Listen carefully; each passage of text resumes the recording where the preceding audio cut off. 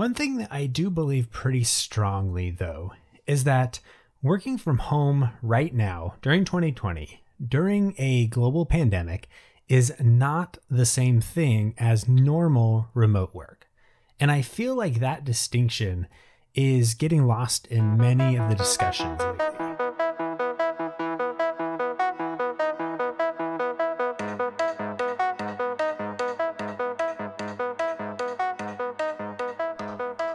Hey devs, welcome to the Goobar podcast, where we talk about building great software and helping others do the same. Here we have short chats about things like software development, working in teams, and building your ideal career in tech. We aim to foster a sense of connection, inspiration, and continued learning so we can all continue to dream, learn, and create. Now, as much of the global tech workforce has transitioned to remote work here in 2020, the experiences have been mixed, and inevitably individuals, teams, and organizations are evaluating whether remote work is the right long-term move. This week, we're taking a look at how remote work in 2020 is not normal remote work. We'll explore a few of the unique challenges that 2020 has presented to remote employees and teams and outline a few concrete steps you can take to better adapt to working remotely in 2020 and beyond. This podcast is supported by awesome listeners like you. If you enjoy the podcast and find this episode useful, please consider subscribing and leaving a review. It helps out the show and lets me know how to best serve you all with future episodes. If you have a question or would like to suggest a future topic idea, I'd love to hear from you. Send an email to podcast@goobar.io for your question or topic to possibly be featured in a future episode. And now, let's dive into today's topic.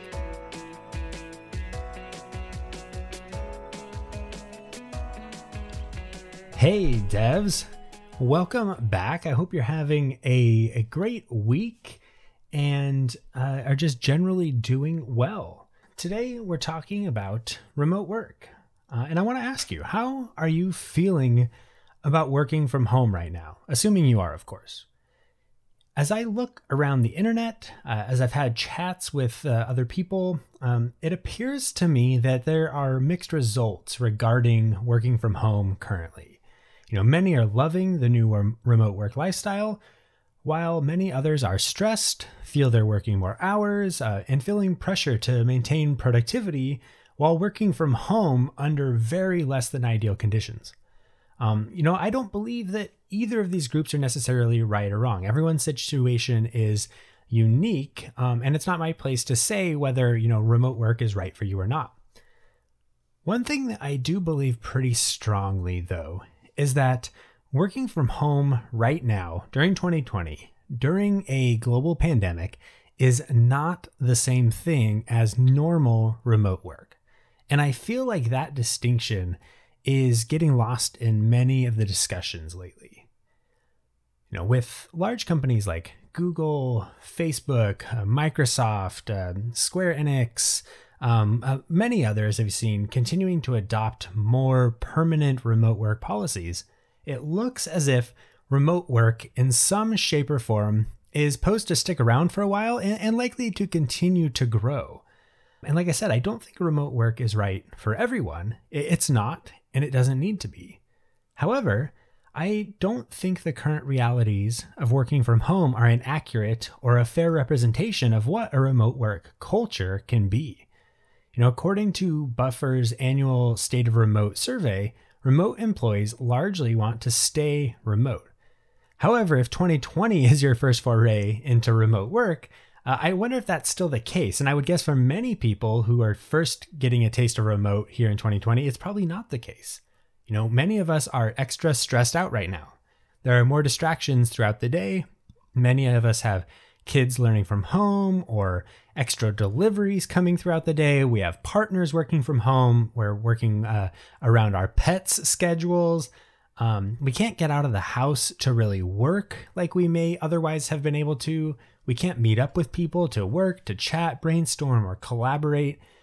There's a lot kind of working against us that's not the typical remote experience. On top of all of that, It seems that many companies that are adopting remote work lately still haven't really shifted to a remote first mindset. All-day meetings are even more draining right now than they would be in person. Employees are feeling pushed to work nights and weekends. Defaulting to real-time communication adds to the pressure of being always at a keyboard, even when it's at odds with the realities of being at home. If you need to take your dog out to go to the bathroom, it's hard to be at your keyboard to immediately answer questions that are coming through via Slack, for example. In short, translating the on-site work experience to the home is challenging and in many ways just doesn't work in practice. This leaves employees feeling overwhelmed, less creative, more isolated, and longing for a return to in-person work normalcy. All in all, there are many things which are very atypical of enjoyable and successful remote work going on in this present climate. And I worry that during this big initial push into remote work, let's call this remote work V1 at scale, that the evaluation by organizations, managers, and individuals will fail to take into account everything else going on right now. I fear that this will keep many from getting to remote work V2 at scale, in which there are hopefully fewer abnormal circumstances going on and that we can start to get more of the traditional benefits of a really positive remote work culture. Now, if you can't tell already, I do have a pretty high opinion of working remotely. I've hinted at a number of benefits already. I've hinted that it can be a positive thing, and I really believe that. So what does remote work usually look like, and how is it maybe a positive thing for many types of teams, companies, organizations? Well, in my experience, and I've been remote for about 4 years now, like I said, this situation is not indicative of any of those 4 years. For me, remote work has generally been filled with a lot more connection, flexibility, and variety than we've had this year. I really miss getting out of my home office and working from a coffee shop or a library or co-working spaces. These were all things that I used to do on a regular basis. I miss being able to change locations if my home is too loud or too distracting, or if I simply need a change of environment to help jumpstart my productivity or my creativity again. I miss meeting with local coworkers or friends to chat, to work together, to brainstorm, to plan or organize events. I miss that social component that, again, I'm not getting here in 2020.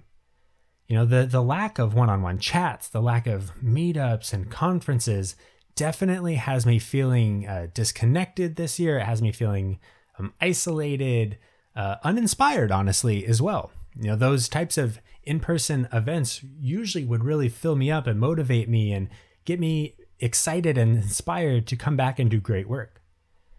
In the past, I've been able to travel and meet my remote teams in person.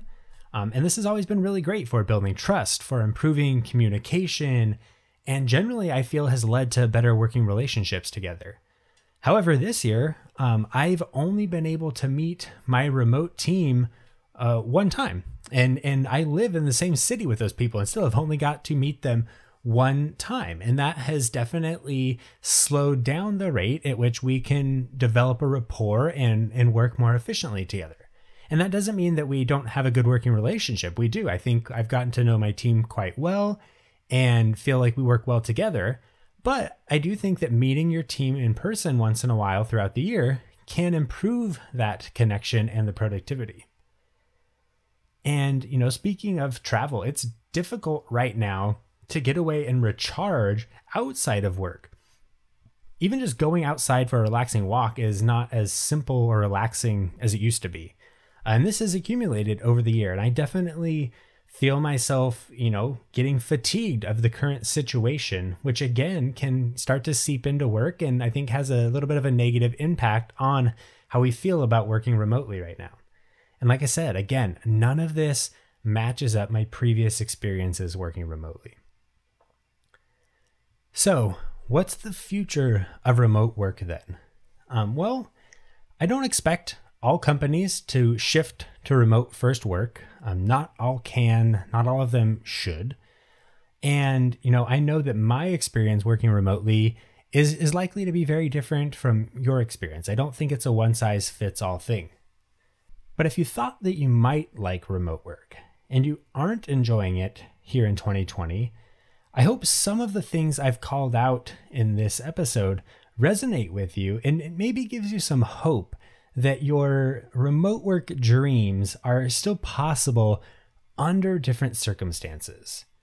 Hopefully we will get to move on from COVID and the pandemic sometime next year, and hopefully things will start to go back to more of those regular circumstances for us. In the meantime, I do worry that the efficacy of remote work will be unfairly judged during this period, but I'm also encouraged by the number of people that find themselves adapting favorably to remote work and are acknowledging the realities of the pandemic and still find themselves wanting to make a more permanent shift into that remote work lifestyle moving forward. I hope that increase stays around, not because we're all forced into it, but because more teams find themselves, adapting to it favorably, finding themselves enjoying it and wanting to, make changes such as emphasizing outcomes and increased trust with employees and, greater emphasis on just the human beings that we are, rather than just looking at us as, mindless, nameless people typing away at keyboards all day. There's a recent CNBC article that called out that changes in leadership are needed to make the effective shift into remote work. And I really believe that's the case. I think we're seeing that in some organizations, the ones that are being forward thinking and giving employees stability. And I hope that we will continue to see more of that. In my experience, effective remote work has enabled me to work around life rather than living around my work. And I think that's really powerful. That's something I wish for all of us. And I see increased remote work as a powerful tool in helping us realize that for more people. So, we've talked a little bit about, how I see remote work this year not being normal. And also a little bit about how I hope that, we get to try out more typical remote work, in the future, hopefully the near future for all of us. But I do want to just end with a few things here, a few tips to maybe help you be a little bit more effective and maybe just a little bit happier during the current stage of remote work that we're in. So just a few things that I have found really helpful over my years working remotely. The first is routine. Having a routine really helps to define a greater sense of work-life boundaries. And that's so important while working from home. And I think even more so right now. So if you can try and have some sense of a routine where you are starting work at the same time every day and ending work at the same time every day, I think that can be really, really helpful for us to just sort of maintain that separation of personal life and work life while it's all being done in the same place. Another big key, I think, is to take breaks. So again, you can, carve this into your routine, but having a break in the middle of the day for lunch or maybe, an outside walk or something can be really important. If you need to take your dog out a couple times a day, planning that into your routine as well and treating those as breaks where you maybe take the dog for a walk and grab a cup of coffee and stretch your legs a little bit. Those things, those little breaks can be really helpful in just helping us stay fresh and motivated throughout the day. Another big one that I think is important and requires a bit more team buy-in is to try and move towards having fewer meetings and try to move towards having asynchronous communication. So, the endless Zoom meetings that we're all in now, or Google Meet or Microsoft Teams, whatever video chatting you're doing, these endless meetings are really draining, especially for hours at a time in tiny little cramped home offices. They are just not a great way to keep employees happy and productive.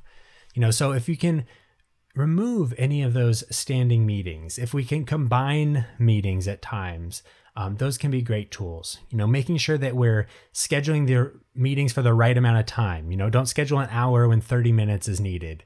And likewise, if you need an hour, don't schedule for 30 minutes, knowing that you're just going to need another meeting if you have to have it. Another a good way to go about this then is to favor async communication, where things are maybe worked on via a shared document ahead of time, or where some of the discussion happens in other places, such as in Jira or Confluence or GitHub issues or Google Docs. Things like that can really help limit the amount of time you have to spend in the face-to-face meetings. And then the last one that I'll call out is I really encourage you as an individual to take time off, take as much time off as you can and you can afford. Really, even if you're not going anywhere, it can really be good and important for your mental health to just get away a little bit, recharge, hopefully relax. And then conversely, if you are in a position of leadership or management, I really encourage you to encourage your team, your direct reports, to take that time off. If you see them on Slack chatting on their days off, try and encourage them to actually take the break. Try and encourage people to take a day off here and there, to take a week off here and there, especially with holidays coming up and whatnot. It can be really important because we need to stay fresh now more than ever. So that's just been a few quick tips that I think you can start to adopt in your personal work situation and your teams as well, to just kind of stay fresh, to avoid burning out, and hopefully we can, continue to adapt and eventually hopefully go back to kind of a regular, energizing, flexible remote work situation come 2021.